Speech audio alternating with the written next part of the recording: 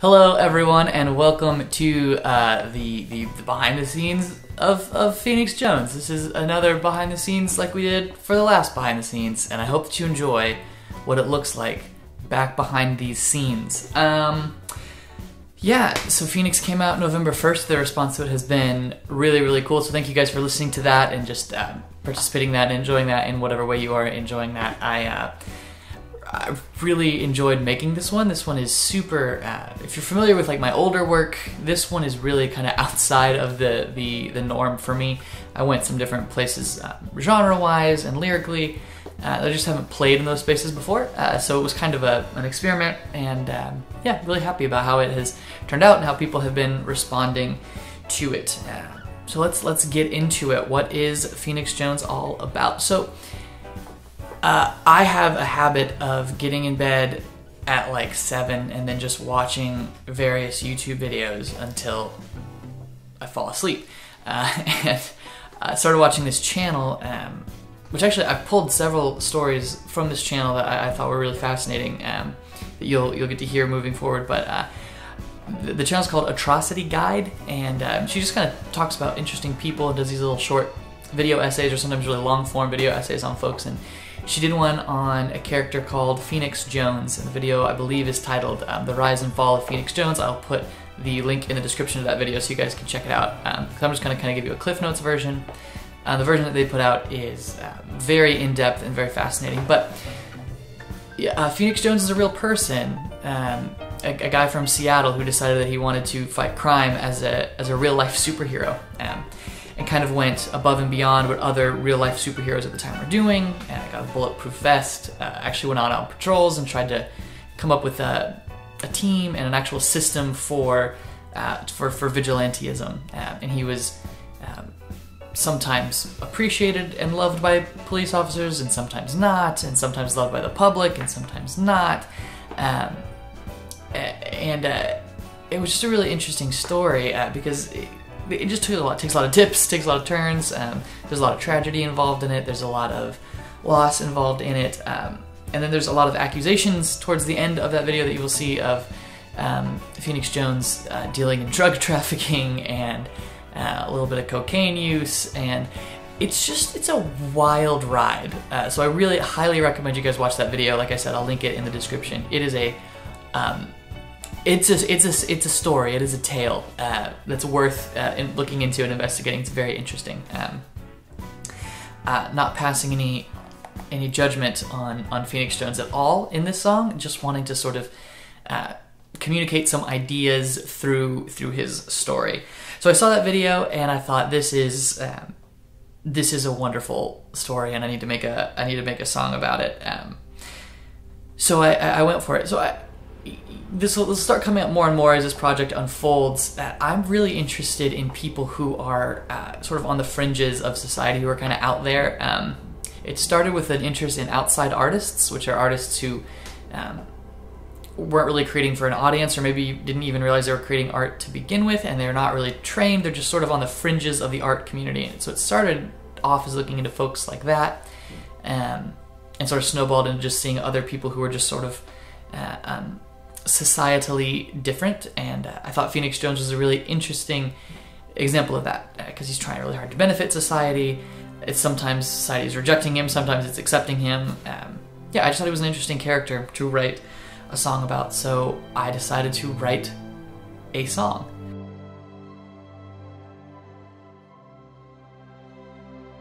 And so when I sat down at the Nord, because of course I wrote it on the Nord, the idea was, if Phoenix Jones had a TV show, what would his theme song sound like? So I wanted to write a very superhero sounding song, which is why it's a lot faster than a lot of the stuff that I write normally. It's a lot more aggressive. A lot of the instrumentation is really in your face, and lyrics that are just sort of over the top and a little bit over dramatic was really what I wanted to get at, so we could kind of get this larger than life superhero fantasy, superhero reality, all mixed together, but also accept some of the humanity of Phoenix Jones. I mean, there were definitely some mistakes that he made that I think he himself admits to, and there's also some major sadness and, dare I say, trauma in his story that I wanted to include in the song as well and sort of take us all on a journey. So it starts very big and bombastic, and this is a superhero song, and then it kind of makes that turn in the bridge where there's a piano and cello part where it's just a little bit sadder, a little bit darker. We kind of look at some of the unfortunate things that have happened in the story of Phoenix Jones. And then at the end is kind of just rising up above all that.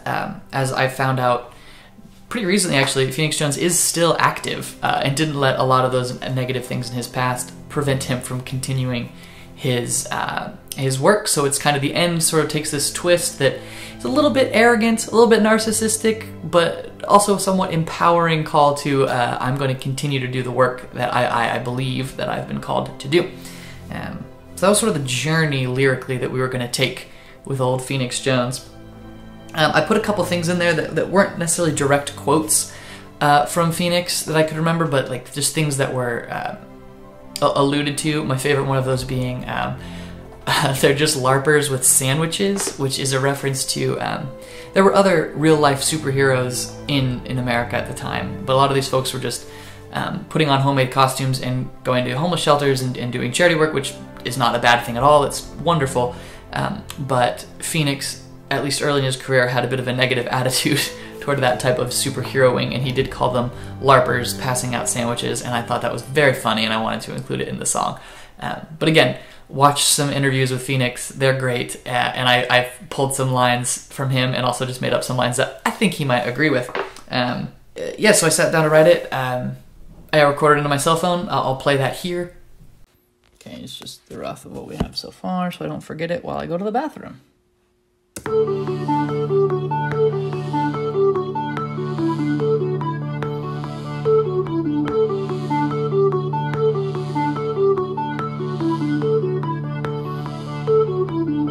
Pacific Northwest, and I'm doing my best in the Pacific Northwest with a bulletproof vest. Pacific Northwest, putting me to the test. In the Pacific Northwest, I'm doing my best in the city of rain, in the city of rain, in the city of rain, in the city of rain.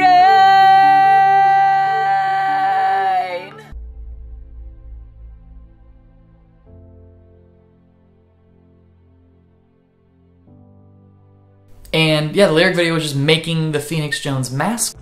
I just came home and have received the blank canvas for the Phoenix Jones mask, the tabula rasa for the Phoenix Jones mask. This will be the hero that we all want and need for our beautiful shoot.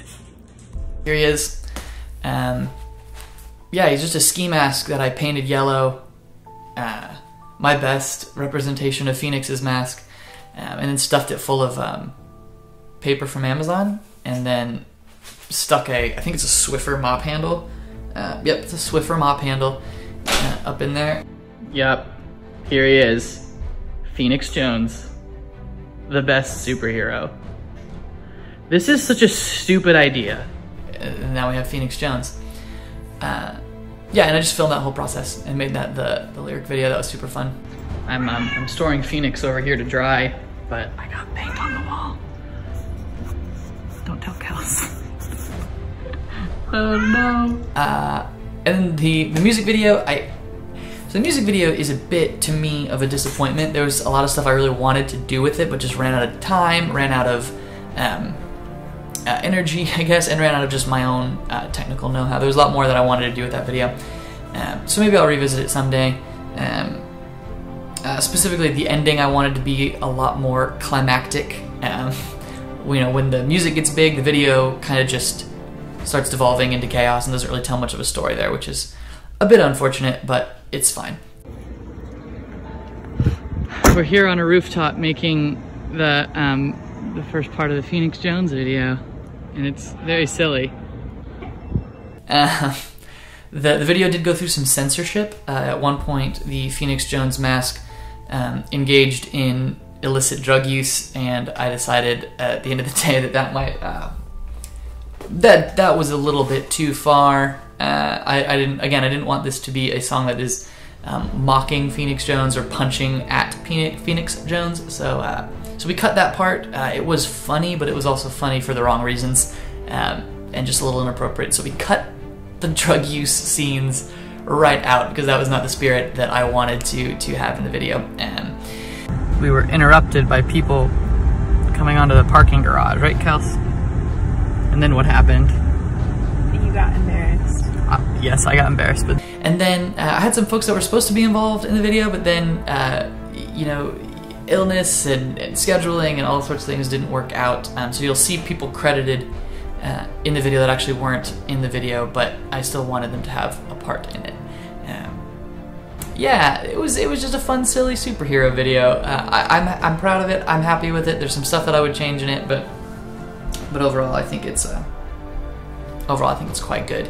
I think I'd mentioned this in the Berlin video, but you can hear my daughter crying in the background because when I was recording vocals, she was sitting in the studio with me, and it's not like a wailing cry, it's just a really quick little baby noise.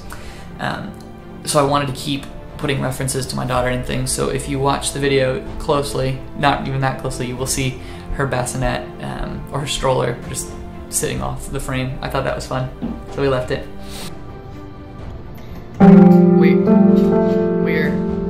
We're gonna record a video, June. We're making a video for this song. Yeah, are you excited? Then the third video was the live video that we did, and so that was really fun because that was the first time any of the music on this project has been played with other people. I think I said in the Berlin video that everything I do is solo. You know, I write all the stuff by myself, I record all the stuff by myself, I play all the different instrument parts. So it was interesting to get people to play the song together for the first time. Hey everyone, we're here. I don't have to hold it down because this isn't an Instagram thing. We're here at a very nice house to film the Phoenix Jones live video with that very good piano. Can I flip it? Nope. Here's a camera. Here's where the boys are gonna sit. Look at this pretty thing. It's kind of spooky. There's the other camera. It's great. It's gonna be so great. There's Luke Hill. What's up, everybody? He also mastered this track. Well, the studio version. And here's Junie, who's the cutest. And Kelsey, who's helping with the cameras. And we're just waiting on our bass player, the story of our lives. So I had my friend Luke Hill, who is part of Luke and Jay, another band here around town, and he's actually the one who mastered all of the music. Super talented guy. He played the acoustic guitar and did some harmony stuff, and then my friend Matt Webb popped in. Everyone in that video, the original plan for it was supposed to be wearing luchador masks, but I forgot to bring the luchador masks from home, and we had a narrow time window, so we just did it. But yeah, it was really cool to get to play that song with people for the first time. Yeah, hopefully get to do that more with more of the releases, is try to get some different folks involved with that. And yeah, I like doing that kind of stuff. So we did it, we practiced it once, then we recorded it in one shot.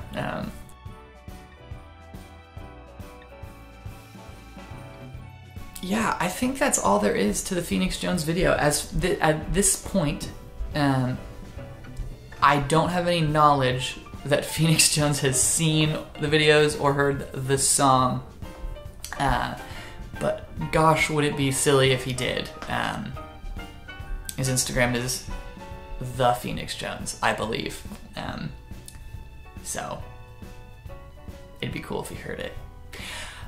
Yeah, that's it. Thank you guys so much for listening to this whole spiel and for enjoying enjoying the song, enjoying the video, and I'm really looking forward to the next thing that we put out.